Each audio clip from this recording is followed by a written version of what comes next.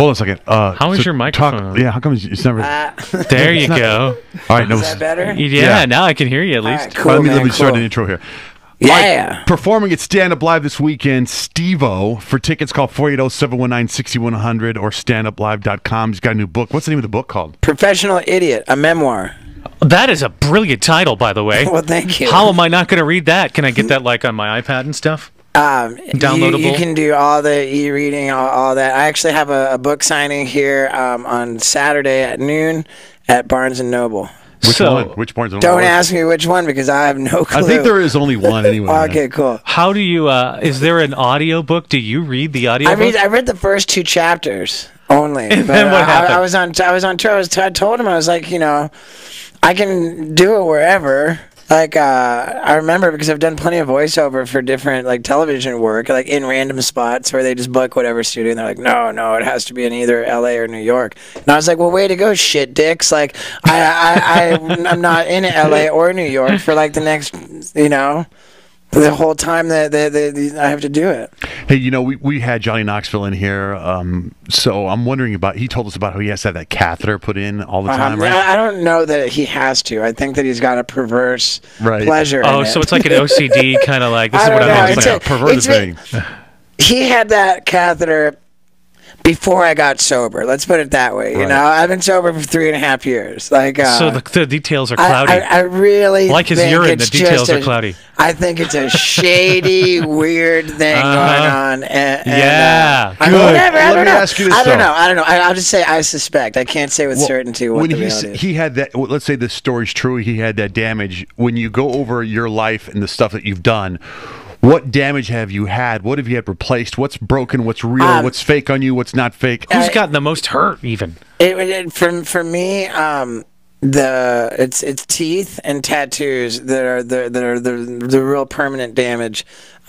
Next, in seriousness, is my esophagus. It's just my throat's just fucked, man. Like I have what's called stage 3 esophagitis, which I think it's all just acid reflux, smoking, drugs, bad living. Oh, that's not from stunts, though, right? Vomiting. Yeah, but what is esophagitis? I guess that's true. Is that like a cancer? You mean like you have a thing? Yeah, it's not cancer, but it's almost teetering on it. You know, I got to watch out for esophageal cancer. Is that why your voice is so raspy? That's part of it, I think. Yeah.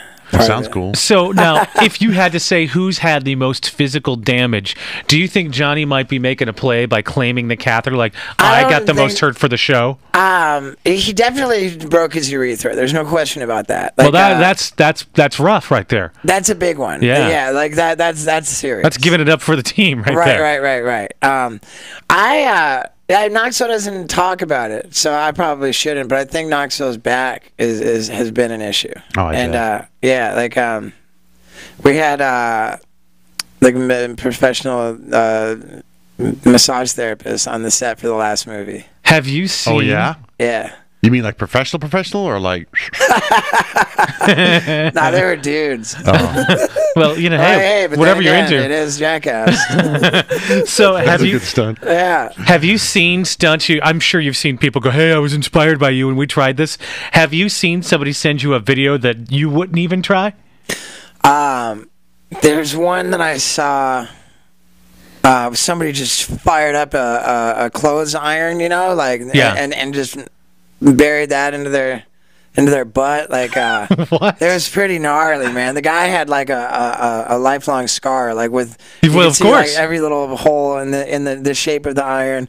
Like he really overdid it on that one. You know, like I wouldn't want to have done that. You know, so you got this book out. I remember you were on Dancing with the Stars not that long ago. You know, the Jackass stuff. But here you are in town doing a comedy show. Right.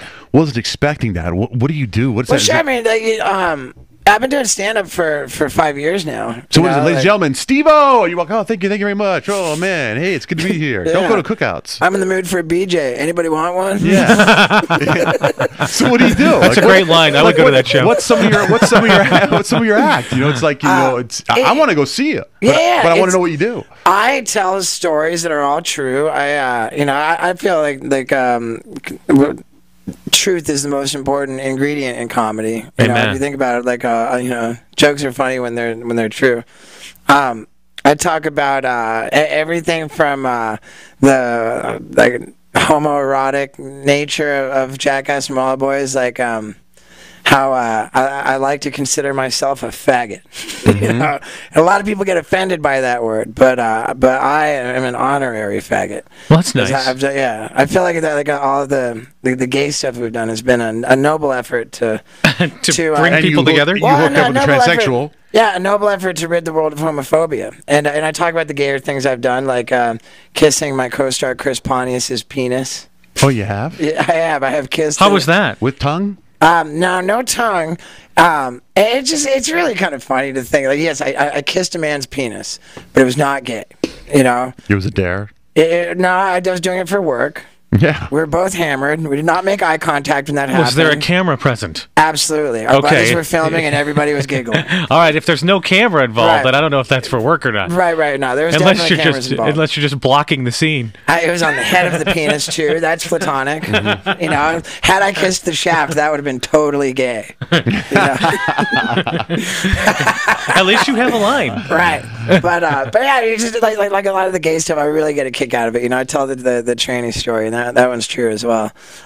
Is there a stunt that somebody else has done on the show that you're like, man, I wanted to crack at that, but I don't have the nuts to try it?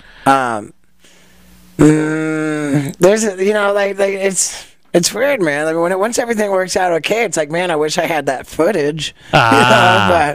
But I'd actually do it. People ask me all the time. They're like, "Oh, dude, what like what will you not do? You know, like what did you turn down?" And you know, the people from the VH1 network reached out to me. Totally a true story.